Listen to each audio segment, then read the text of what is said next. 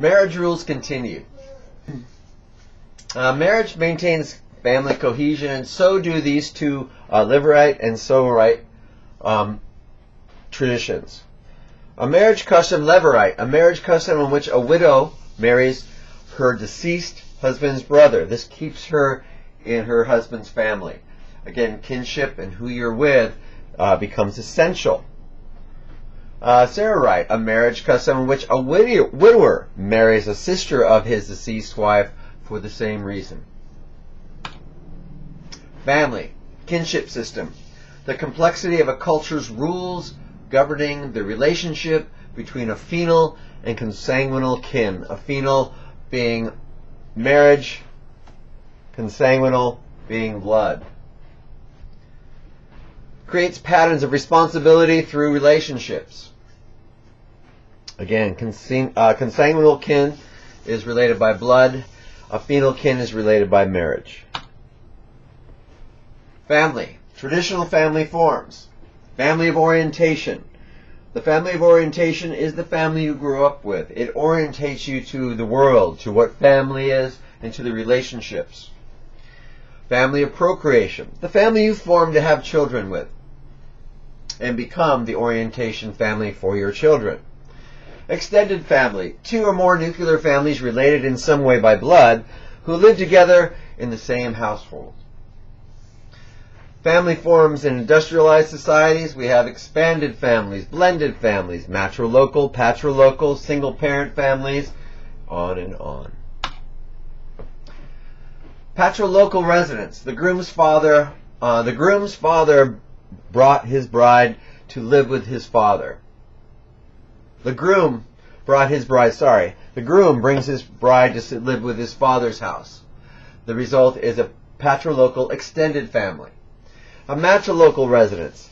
Newlyweds reside with or near the bride's mother, who in turn is living with or near her mother. The result is a matrilocal extended family.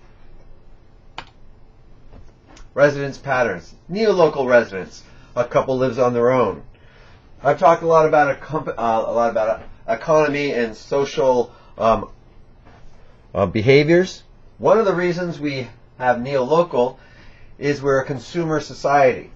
So every new household is a group that needs to buy all new things for that household.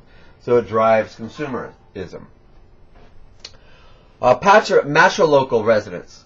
A resident group consisting of a woman and her children residing without co-residence of a husband. Matriarchal societies, like we talked about with the Nier and the New. Avunculocal residence. A post-marriage resident rule that requires the bride and groom to reside with or near the groom's brother. Avuncular, like uncle. Bilocal residence. The condition in which a newly married couple resides either with or near the groom's parents or bride's parents. Patrilocal. Patrilocal is when the couple lives with the groom's parents. Matripatrilocal residence. A temporary resident form in which the groom moves to live with the bride's family until bride wealth payments are complete and the couple take up permanent patrilocal residence. For Nisa and her husband, he lived with her parents for several years and then they'll move back with his family. Rules and customs about mate selection and marriage differ widely around the world. Mate selection is either free choice with parental approval, or arranged.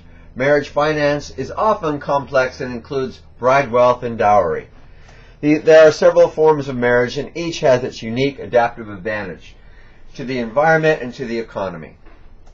Customs regarding residence after marriage are varied, and the functions of such resident patterns reflect issues that are more important within each culture.